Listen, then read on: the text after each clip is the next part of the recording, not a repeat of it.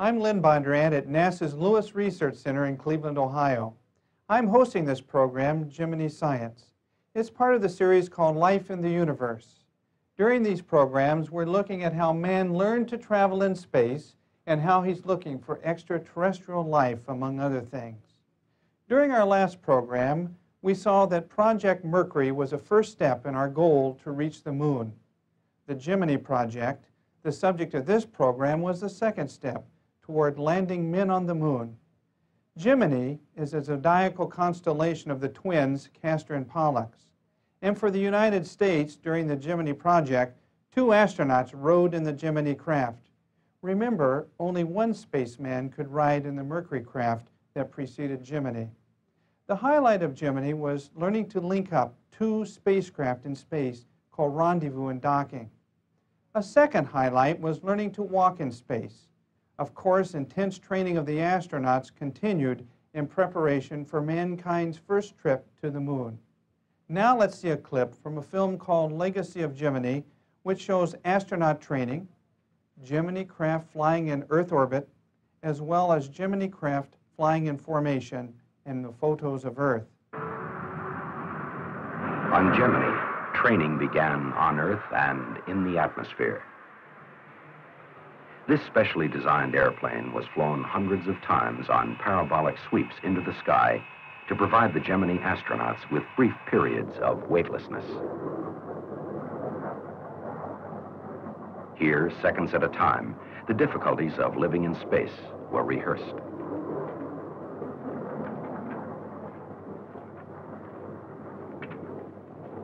Working under zero gravity, the Gemini astronauts gained experience with the equipment and techniques they would soon take into space.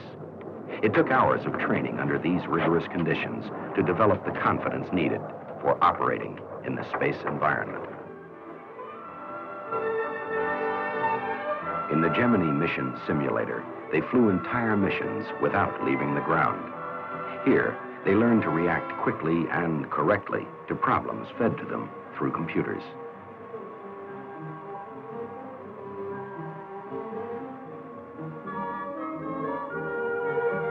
The Gemini astronauts exposed themselves to the stresses of the space environment. They trained for emergencies, learning how to react if things did not go exactly according to plan. Parachute training, in case they were forced to eject from their spacecraft.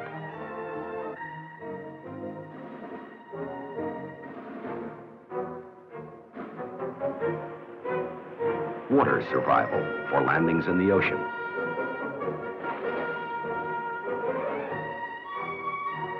Survival in desert and jungle.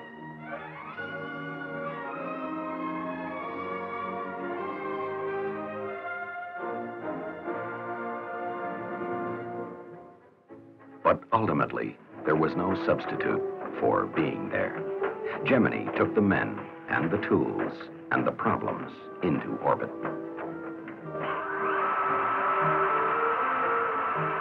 In the 18 months between March 1965 and November 1966, 10 manned missions were launched from Cape Kennedy. 16 astronauts journeyed to their spacecraft on Launch Pad 19.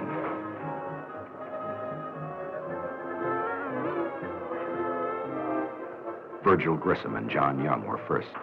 Then James McDivitt and Edward White, L. Gordon Cooper and Charles Conrad, Frank Borman and James Lovell, Walter Schirra, Thomas Stafford, Neil Armstrong, David Scott, Eugene Cernan and Michael Collins, Richard Gordon, Edwin Aldrin. 4 of the Gemini astronauts made the trip twice. Together, these men helped thrust the United States into a new era of exploration.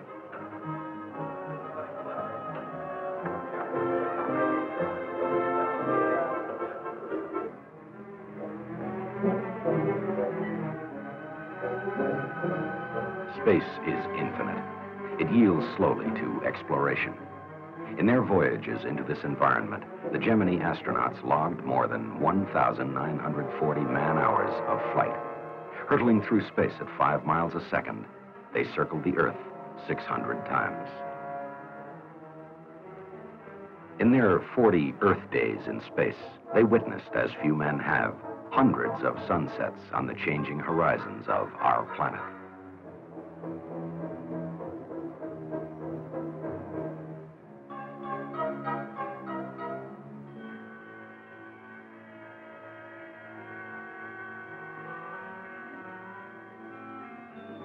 Sweeping over continents in a matter of minutes, they gained a new perspective of Earth.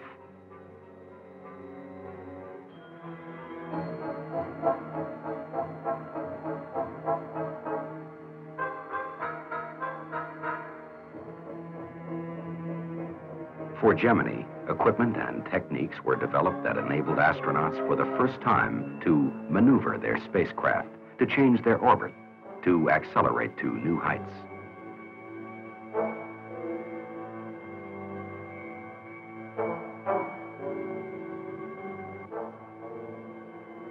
The first Gemini maneuvers were basic, flying formation with the spent second stage of the Titan II rocket.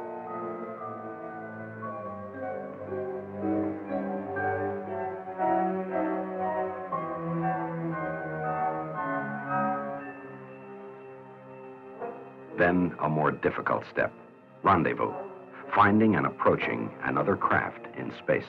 Okay, Gemini 6, ready to copy. Okay, P8, 063500.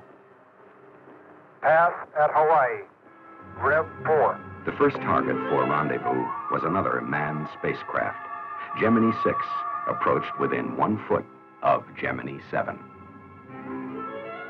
Rendezvous, a major landmark in the history of manned flight. On 4 of the Gemini missions, the rendezvous target was the Agena space vehicle. During the program, the Gemini astronauts located and docked with the Agenas 9 times, developing experience and confidence in this important maneuver. This experience is vital to the lunar mission, for the Apollo astronauts will dock twice on their journey from the Earth to the Moon and back.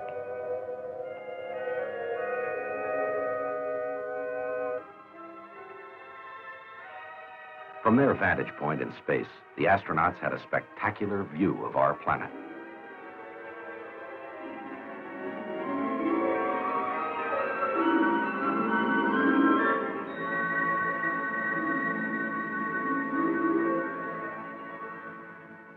Although flight experience was the primary objective of Gemini, the program offered a unique space laboratory to science, medicine, and technology. More than 50 experiments were carried on the Gemini spacecraft. Many were repeated on several flights.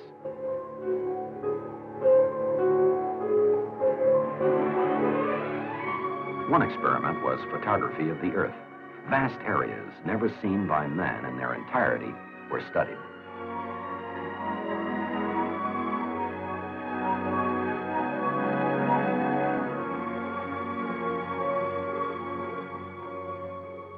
More than 2,000 photographs were taken from space during the Gemini program. These pictures are being used to correct maps and to provide oceanographers, geologists, and geographers with new information about the Earth.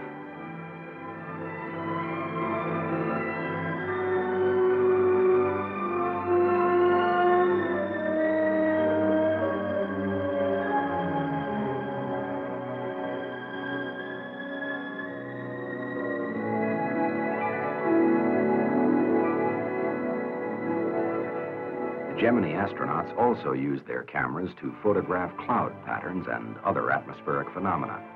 This work supplemented information obtained from unmanned weather satellites.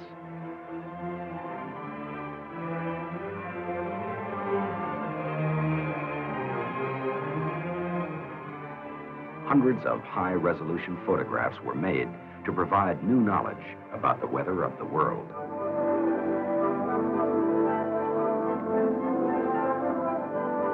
The astronomical sciences also benefited from Gemini, for the orbiting spacecraft enables scientists to send instruments far above the blanket of atmosphere, which filters and obscures a variety of phenomena.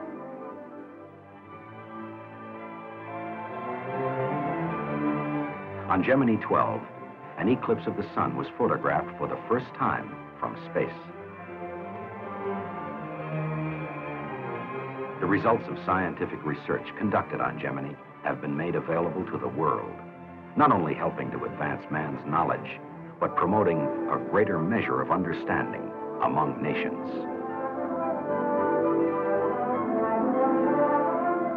Three of the manned Gemini missions were flown to investigate the problems of long-duration spaceflight. Gemini 4 was a 4-day mission. Gemini 5, 8 days. On Gemini 7, astronauts Lovell and Borman spent 2 weightless weeks in space.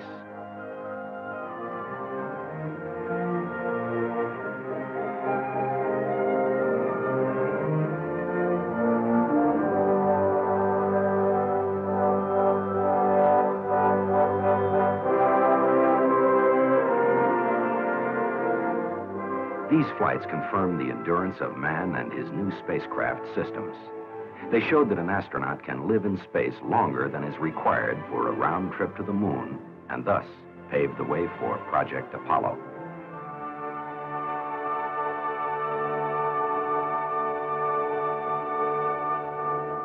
Spacewalks, or extravehicular activity, or EVA in space talk, was an integral part of the Gemini project. Now we'll see astronaut Ed White making America's first spacewalk. That EVA set the stage for man to begin to work in space. Perhaps the most spectacular experiment of the Gemini program was extravehicular activity. Astronaut Ed White made the first American walk in space. Spurts of gas from White's handheld maneuvering device thrust him in the desired direction. Are you ready for takeoff?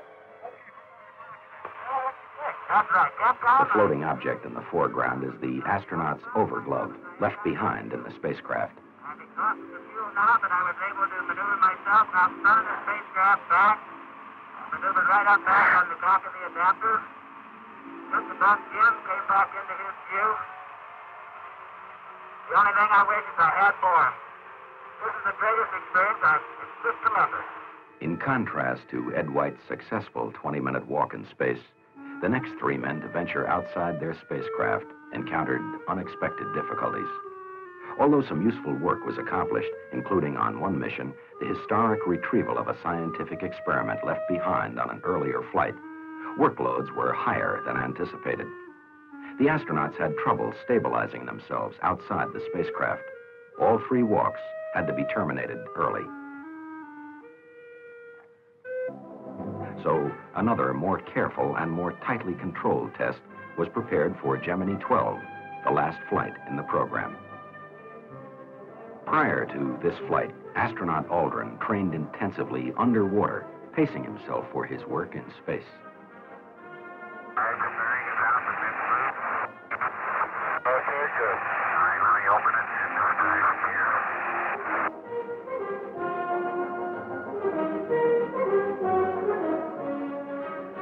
The tasks assigned to him were designed to compare the difficulty of working in a weightless environment with work under normal gravity.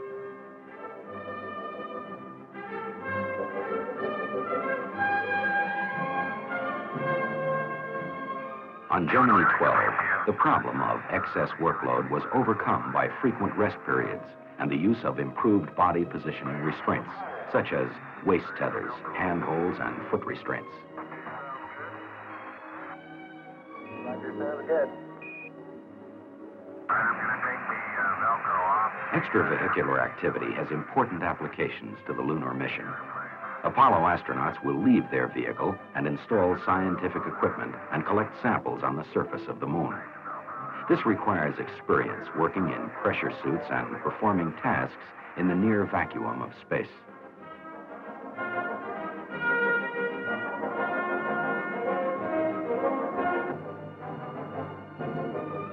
Gemini provided more than 12 hours of experience in extravehicular activity. The training, the caution, the slow accumulation of facts paid off. Man can work in space.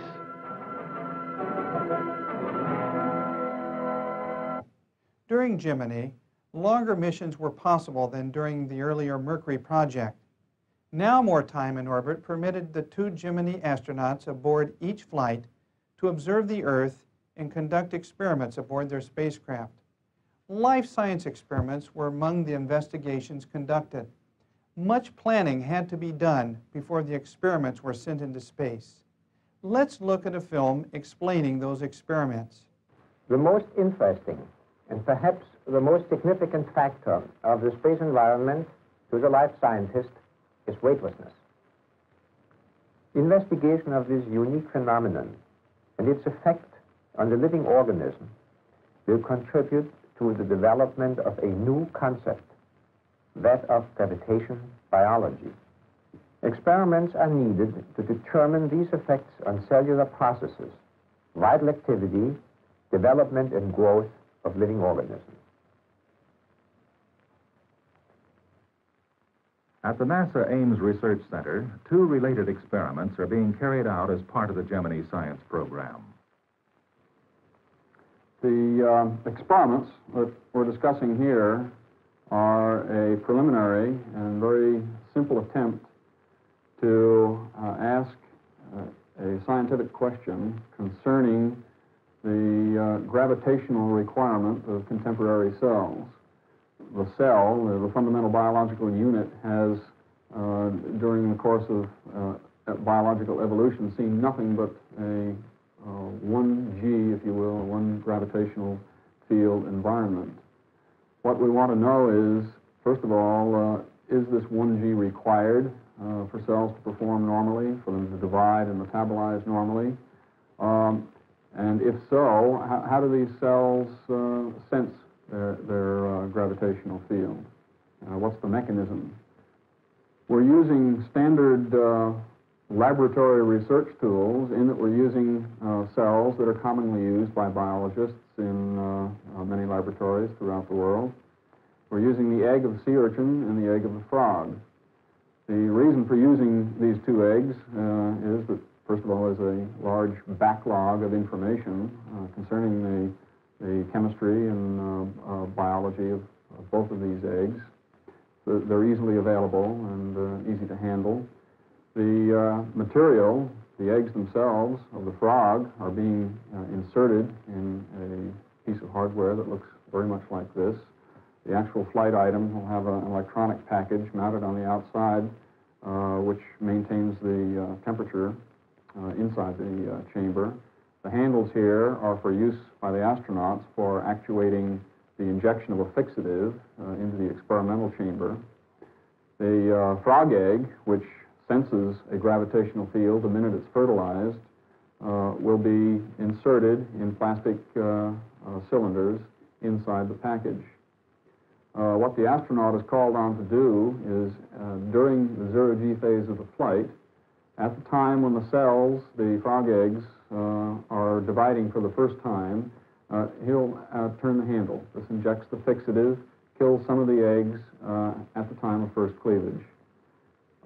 Before re-entry, depending on how long the flight is, he'll actuate the second handle, which will kill some of the eggs which have been allowed to develop much further. As a matter of fact, they're practically tadpoles if the flight has gone far enough and if the cells have been able to divide normally.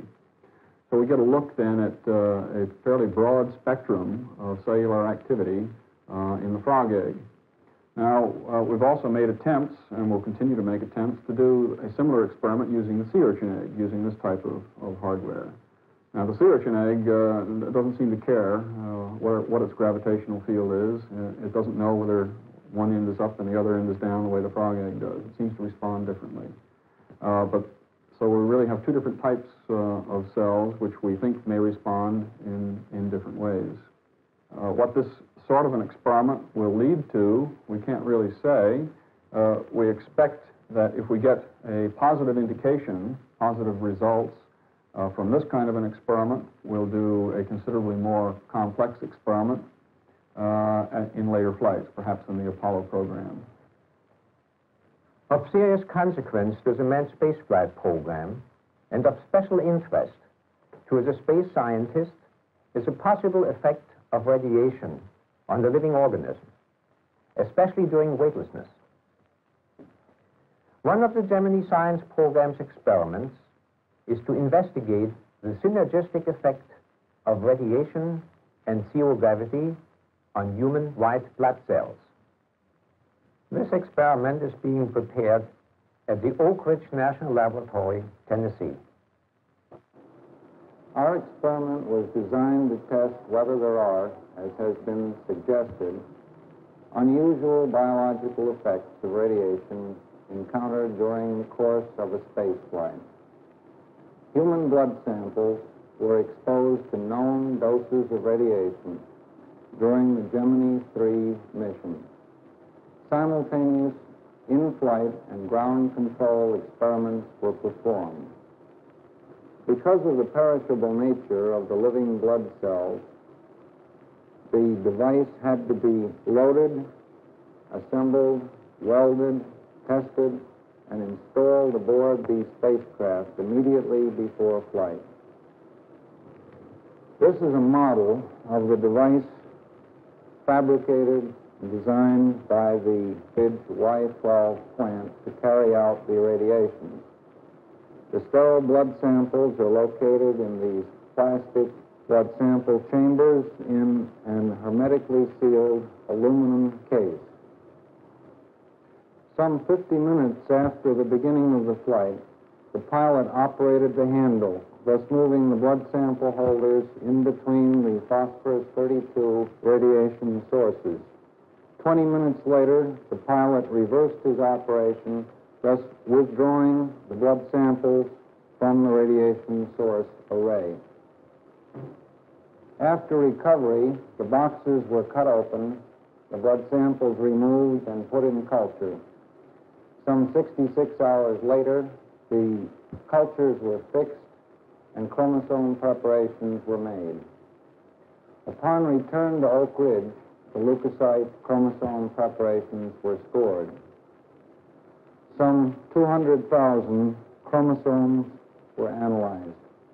Two classes of aberrations were observed. Single break aberrations produce only a single pair of fragments. Multiple break aberrations, on the other hand, in addition to the fragments, produce new chromosome forms, such as this dicentric. While there was no difference in the yields of aberrations of the multiple break type between the ground control and the flight experiments, there was a statistically significant difference between the yields of single break aberrations. Thus, it appears that there is no unusually large hazard from radiation associated with space flights. On the other hand, the experiment shows that there is an effect, one that is interesting to radiobiologists.